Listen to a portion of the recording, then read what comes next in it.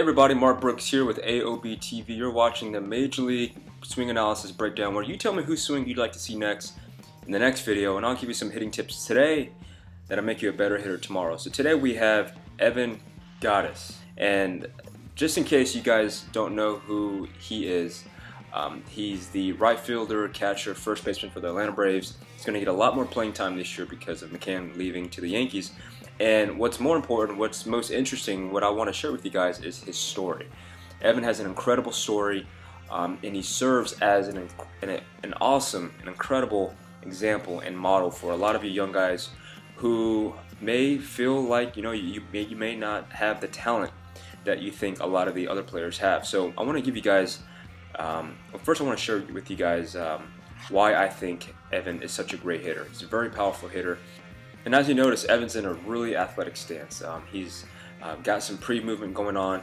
You'll notice that as the pitcher gets ready to release the baseball, Evan has a slight weight shift, okay?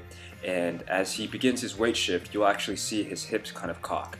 This is something that Ted Williams taught a lot back in the 70s, early 80s, when Wade Boggs and Don Mattingly were in their prime.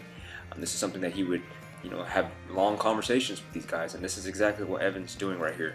So notice, I talk about this all the time, notice how Evan generates that torque. And you'll see it as he cocks his hip and as he gets his separation with his hands. You see how his hands go back and uses his hips to pull his hands through the zone.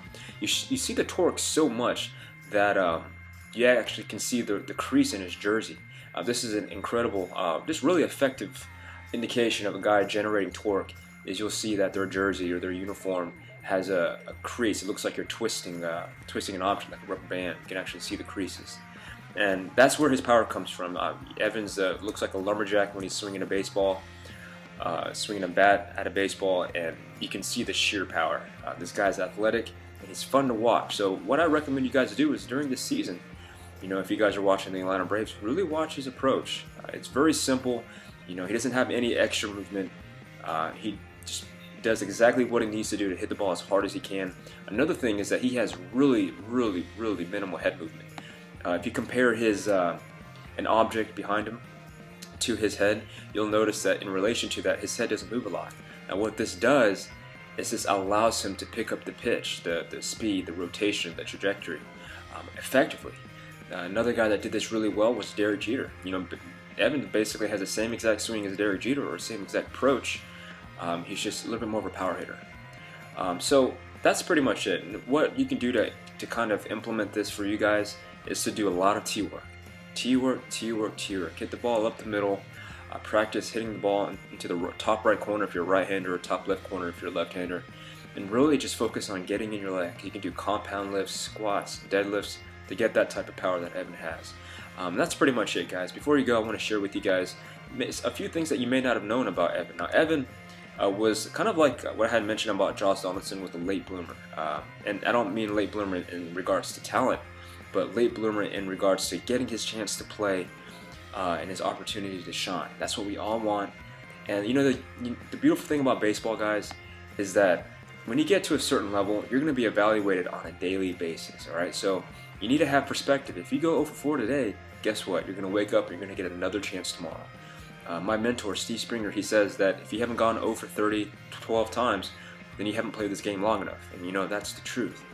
So here's the thing I want you guys to understand. When you play the game of baseball, all it takes is for one guy to like you.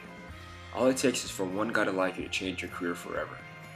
Evan didn't get drafted out of high school, went to college, ended up having some trouble with substance abuse, went into rehab, got out of rehab, worked as a janitor, worked at a ski lift in Colorado, I believe.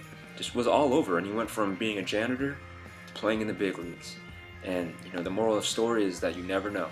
You never know. All it takes is for one guy to like you to change your baseball career. And if you decide today to never give up, it's going to be impossible to fail.